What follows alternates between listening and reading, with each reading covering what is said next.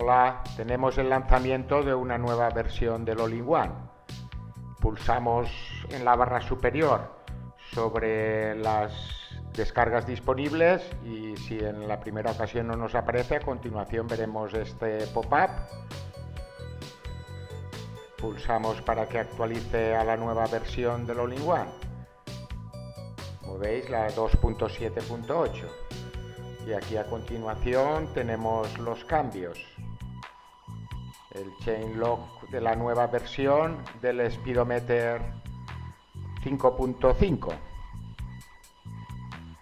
Aquí podéis ver todas las opciones disponibles, la página de desarrollo y la posibilidad de editar a nuestro gusto según nos indica el autor en el siguiente enlace. Como veis, podéis seleccionar las dos opciones de Speedometer con los valores y colores que podéis ver a continuación. En mi caso lo voy a dejar por defecto.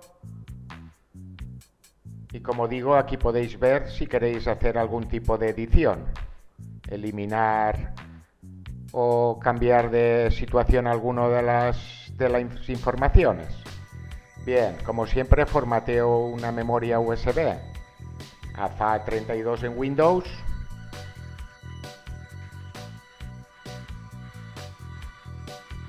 Y ahora pulso generar el tweak en el All-in-One.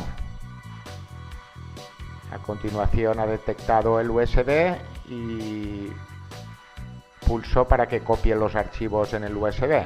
Salgo del All-in-One y vamos a comprobar que efectivamente tenemos el Speedometer. Muy importante, retiramos el USB con seguridad.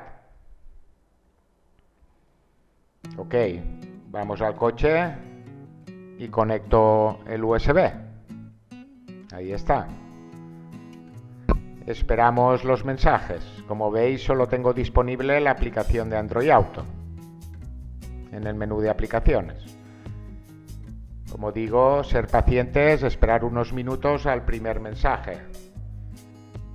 En él nos aparecerá la nueva versión del All-in-One, la 2.7.8, y muy importante, en este debe aparecernos nuestra versión OS y si es compatible con la instalación, si no, abortarla. Ok, a continuación nos aparece el inicio de instalación, en este caso del Speedometer, y los siguientes mensajes son el de final de instalación y el de reinicio del sistema.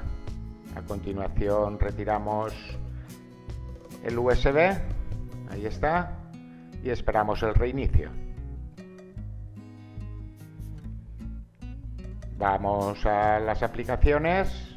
Como veis, no tengo el pequeño velocímetro. Tenéis la opción si la queréis en el All-in-One y ahí está la aplicación.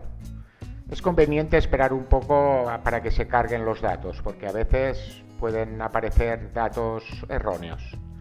Como veis, tenemos la posibilidad de cambiar de posición cualquiera de los datos, tanto los que se encuentran en la misma barra o cambiar uno por el que se encuentra oculto en la parte inferior, como veis. Así podemos personalizar el velocímetro como nosotros queramos y eliminar las opciones que no funcionen. En mi caso, las de las marchas, que creo que solo funcionan con coches automáticos. Bien, deciros que tenemos la opción con el Commander de cambiar de kilómetros a millas y la novedad es añadir, además de la velocidad, la barra lateral que sea la de las revoluciones, RPM, tanto para kilómetros hora como para millas.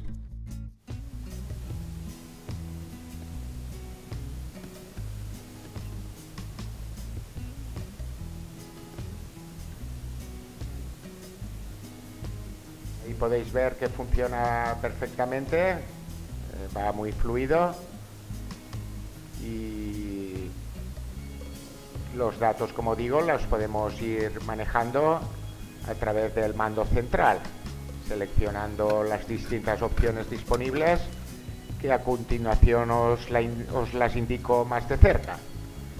Y podéis ver que tenemos cambio de kilómetros a millas, la posibilidad de poner revoluciones junto al dígito de la velocidad. Como veis, ahí tenéis la barra con las revoluciones. Aquí podemos seleccionar hacia la izquierda el fondo original o nuestro fondo de pantalla, y hacia la derecha litros a los 100 o consumo, y pulsando cambiamos los distintos valores inferiores de la barra inferior. Ok, eso es todo. Si os ha gustado, darle un like. Un saludo.